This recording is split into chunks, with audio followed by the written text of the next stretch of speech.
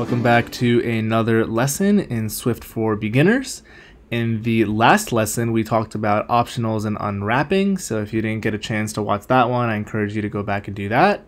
In today's lesson, we're going to be picking up exactly where we left off, and we're going to be talking about conditionals. So let's start by getting rid of all of this and giving it a title of Conditionals and getting right into it. So let me just preface by saying this video will be a little shorter than the last lessons, as it's a fairly simpler topic. So conditional, kind of like the name implies, is a way to represent conditions in your code. And you may or may not have seen this. It's more likely that you have if you have seen any other code elsewhere. This concept of conditionals is very common amongst other programming languages, but it is an if-else condition. So let's say we have a variable x, and let's say it's 2. Let's say we want to check if if x is bigger than 10. We can say if x is greater than 10, do something. We can also say if it's not, in other words, if this doesn't hold up, else do something here. Now, we can build on this, and you can actually build pretty big like pyramids of conditions. So we can say else if x is greater than 20, do something. Else do something. So what's interesting about this is this condition will start at the top here, and it'll only go into one of these blocks, right? And what I call a block is this little space inside the curly where we can do stuff. Let's say x was 12. The problem with writing the conditional this way is x bigger than 12? Rather, is 12 bigger than 10? It is, so do what's in here.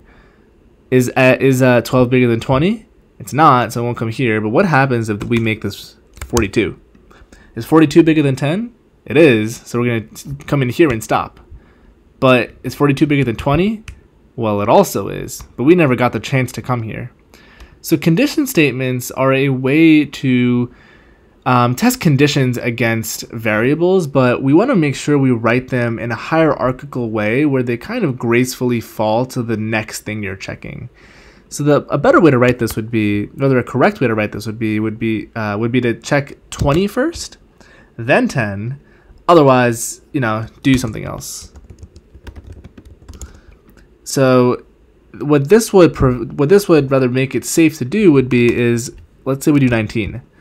We can say, okay, is 19 bigger than 20? Well, it's not, so let's go down one more. But it is bigger than 10, so come into here. So if you recall from our last lesson, to unwrap an optional, we did something as follows. So let's say we have x is an int optional and it equals 3, and to unwrap it, we did if flat value equals x. We can use value in here, right? Notice we did an if let. So this is also a conditional wrapped with creating a constant.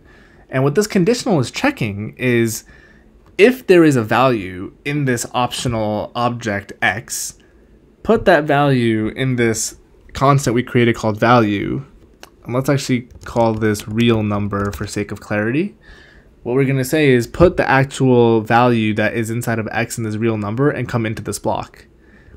If this was nil for whatever reason, it's going to try to do this condition and say, hey, if there is an actual value, put it into this real number constant thing and come into this block.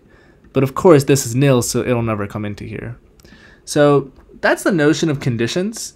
You can have a variety of condition operators, and an operator is something like greater than, less than.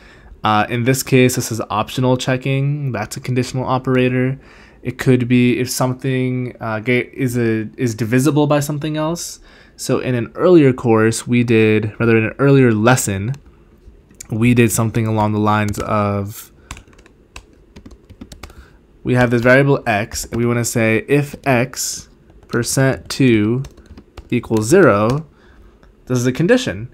So what we're doing here is we're saying if 2 can evenly be divided into x, in other words, as a remainder of 0, come into here. So now this was 11. 2 can only be divided into 11 5 times, but there will be a remainder of 1 thus the remainder will not equal 0, it will not come into here.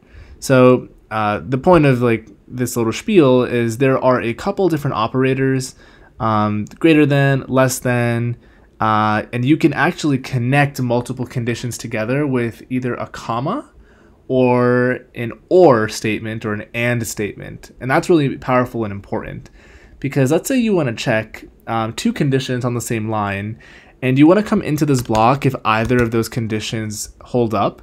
So let's say we have var x and it's 1, and we have var y and it's 12, and we want to say if x is greater than 10 or y is less than 200, come into this block.